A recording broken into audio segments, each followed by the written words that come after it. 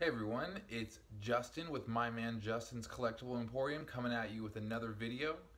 This video I will be showcasing one of my own sets that I'm collecting and investing in. It is a complete reverse holo EX Dragon Frontiers set. Now this channel is for people that just appreciate looking at cards. It's for collectors that want to add a more in-depth understanding to their collections to add value, and it is for buyers and sellers and investors to give you some insight into certain cards, to give you a bit of a market analysis, so you can also have some better buying practices to help you out. So with that being said, we'll get right into it, and I hope you enjoy. Alright, so this is the first video of a set that I am collecting myself for my personal collection, personal investment, and I just wanted to go over for you. It is a complete reverse holo EX Dragon Frontiers set, and I think this is a really good set to collect for a number of reasons, and I'll go over it for you. So as you can see, the EX Dragon Frontiers reverse holos and all the reverse holos in the EX series sets, the reverse holo cards had the logo of the set printed on the card in the Pokemon art area, and I think that looks really good. I always thought it was a great little addition to these sets to have the logo like that. I think it looks really great on the cards. And also with this set, you'll notice that in this set, every single card is Delta species. And what Delta means, especially if you're someone who's into math, it means change. It's the symbol that is used for change. So they are the changed species. So the type of the Pokemon, like Melodic here, she's normally a water type, and now it's the fire type. The changed species is the fire type. And the artwork is great on these. And this first page are all the rares in the set. Now, I will point out that one of the issues with this set, so keep in mind that this was released in, I believe, 2006, and this is the time when Pokemon was at its low point.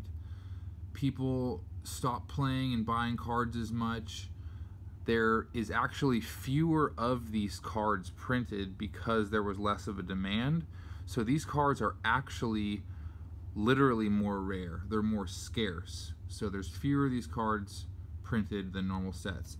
So the reason I mention this is they actually had some issues in this set with these print lines. You can see right there, the print quality was just a little lower on this set, so there's these issues with print lines on a lot of these cards. So if you're going to be collecting it, I don't believe you can get a PSA 10 on a card that has a print line, because that's the whole point of the PSA 10, is that you don't even get it straight out of the pack. It's kind of a PSA 10 is supposed to be a kind of a freak occurrence. Okay. So like I said, all the cards in this set are Delta species. So it's cool to see that variation for all the Pokemon. It's something that you don't get to see normally. It makes this set very unique because you get to see a different type for every Pokemon. There's a grass type Snorlax right there. And just to point out a few cards that are a little more valuable, this Snorlax would be one of them. To get this in mint condition, you're going to spend anywhere from $10 to $20. And one of the reasons I think this is a really good investment, this set, is I think these cards are undervalued, because if you try to buy a pack, a booster pack of a card in this set, you're going to spend $150 to $250. So, and you only get one reverse holo per pack. So it's for the price you can get a lot of these cards right now on eBay, although they're getting fewer and fewer, and the ones that are left are getting more and more expensive because I think the market is adjusting and realizing that these cards were undervalued. So they're getting a little more expensive, because I was able to get a lot of these cards for $2 and $3 each. Not these rares so much, although even a few of them, I even got some of the rares for $3. This is another more sought after of the rares, the Tropius. But yeah, if you look on eBay now, you'll only see a few, maybe even none on some of them, of the reverse holos. And by the way, this is the first uncommon in this set, and the only ones left on eBay as of right now. This is the cheapest one is like $10 or $15. So it's starting to catch up. People are starting to buy up the cheaper ones because they realize the same thing I did, and they're becoming more expensive. So it's another good thing to look at, especially for the investing side of things, is valuation of cards in regards to their scarcity. Like I said, this set is actually a more scarce set. There was fewer of these cards printed. It was during a time when Pokemon was less popular. So as you can see, the art on the cards are great, and it's great to see. They did this a lot with this set. There's several of the same card in different Delta species. So we have the Psychic Curlia here, and the Fire type Curlia here, and they're great, beautiful cards. They look great. The Pokemon itself is shiny sometimes in the reverse holo, but sometimes it's shiny in the background like usual. So you got a lot of variation. I mean, I would say variation is the name of the game with this set. It's very unique, it's very diverse in the art, in the types, the way the holo is, just everything about it. I'll note too, this Dragonair, the pre-release card in this set is actually the Dragonair, and in this time it doesn't look like the Clefable or the Gyarados or the Seadra. It has like a little Pokeball and it says pre-release, and those are around $15 to $20 if you're into collecting pre-release cards, which I think is a nice set actually. I really like the way it looks with that pre-release logo there, and I will actually do another video just about promo cards and pre-release cards, and just kind of cards that weren't released normally in sets, that were given out at events and things like that.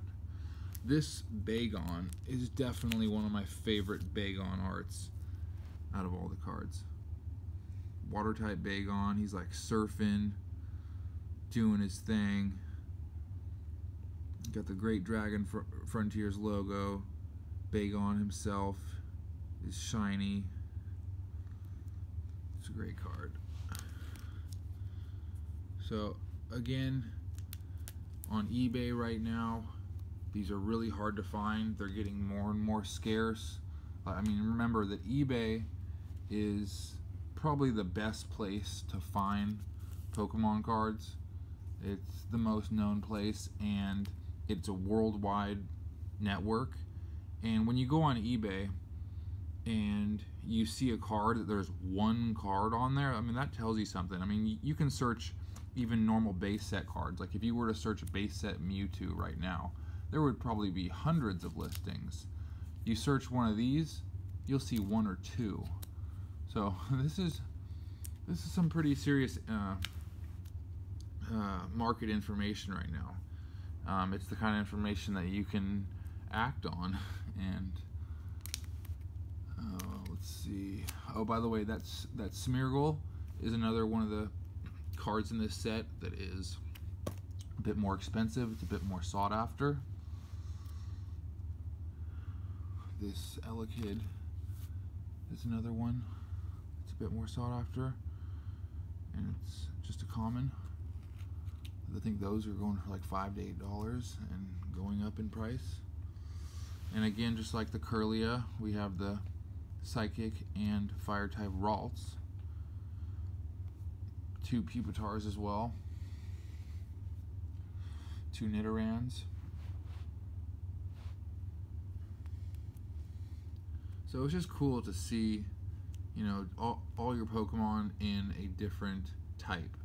You don't see that in any other set, for the most part. There is other EX sets like Delta Species, Holon Phantoms, but I don't believe those have every card Delta Species, whereas Dragon Frontiers, every single card in the set is Delta Species, change species. This Vulpix is going to be a card already, you know, going up in value, worth about $10. Because of course Vulpix is a more popular Pokemon because there's a lot of Vulpix and Ninetales collectors. Now this card right here too. This one was probably one of the most expensive reverse holo cards I had to pay for. I think I paid $12 for this, and the ones left on eBay are like $20, and I think there's maybe one more. So again, super rare. It's not easy to find these. They're getting more and more rare, and once they're gone, I mean, what are you gonna do? Hope you get the reverse holo, you know, out of the 90 reverse holos in the set, you're gonna pay $250 for a booster pack to get the reverse holo you need. I mean, good luck with that. That's quite a gamble. So here we're getting toward the end, which is of course where the trainers are. And any notable trainers? Some of these are reprints from Aquapolis. I believe Copycat was a reprint. I know that, for example, I think Professor Oak's research was, but I know that Boost Energy was for sure. This was in Aquapolis, which is another set I'm collecting that I'll show you in the future as well. That one I don't have complete yet though. that one is really expensive. Those cards are like minimum $10 each, even with commons. Although there is some a little cheaper than that, and it's good to be smart about it when you're collecting, because this is also investing. I mean, there's people that have stock portfolios. Well, I have a Pokemon card portfolio, and I like having my assets in an art form because it's tangible. It's something that's appreciated, and it has a different kind of value than a stock, and I can appreciate it more. I can hold on to it. I can see it. I have more intimate knowledge of what I'm buying, unlike a stock where it's more speculative. Although this is speculative too. You have to predict, you know, like I'm doing with this. I'm predicting that because of the scarcity of this set specifically and the nuances of it, like the Delta Species and the reverse holo, the logos, the different artwork, it's going to end up being a good investment. But I think there's an ability to have a bit more of an intimate understanding of them, especially because I personally just have more understanding of Pokemon than the stock market. So that is the full reverse holo set for EX Dragon Frontiers. I don't have all of the EX cards, so with these EX sets, the EX cards came after all of the rares, uncommons, and commons. So that Salamence, and this set's great. This is another reason that I collected this set, is because all the EX cards in this set are all dragon type Pokemon. They're all really popular, sought after Pokemon. So it just kind of adds value to the set even more, because, you know, Dragonite, hugely popular Pokemon. Salamence, hugely popular Pokemon. Latios and Latias, hugely popular Pokemon. And of course, I can't forget to show off the heaviest hitter in the whole set, and what really makes this a good investment on top of everything, the Gold Star Charizard, of course, on its way to PSA. It's a great card. It's got to be one of my favorite Charizard artworks in the whole series. I mean, the shiny black Charizard I think looks awesome, and the Gold Star cards I think were really great because they are a unique set of their own. It's not like GX cards today are just hyper rare cards today are just like that rainbow color version of the normal GX card in the set. The Gold Star cards, there's the Gold Star right there, are a unique set of their own.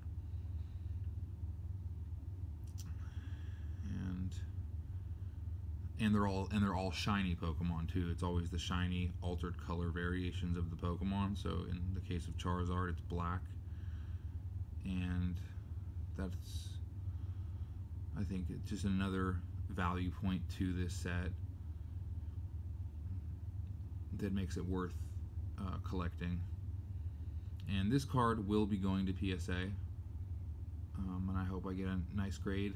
It's going to be the kind of card I'm going to keep for an investment long term. As you can see, the back looks really nice. It's not going to be a PSA 10. It's got a nick right there, very obviously.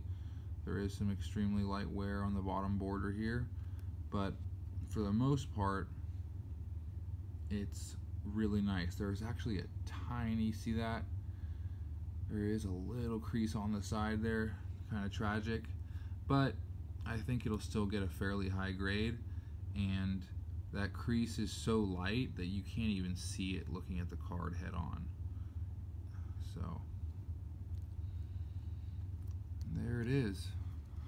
I'll flip back to the first page for a sec, because I didn't really get to show off these cards too much. I wanted to point out this Ninetales. This is another very popular card, just like the Vulpix, and again, it's got that print line. So if you are looking to invest in this set, you're gonna want to, and you want a gem mint set, you're gonna want to make sure that they don't have those print lines, because I do think those will prevent PSA 10 grades. I'm sure they would. It just makes sense. But yeah, I mean, the art on this is great. The background has like a Starry Night kind of look, like the Van Gogh painting. And Ninetales is known to kind of be a psychic Pokemon anyway, so it's cool to see an actual psychic type. There was even a Pokemon episode where a Ninetales was like controlling the mind of some person, and so it's just kind of a known thing that the Ninetales just kind of has psychic abilities. So it's very fitting to have the Delta species as psychic. So yeah, there it is.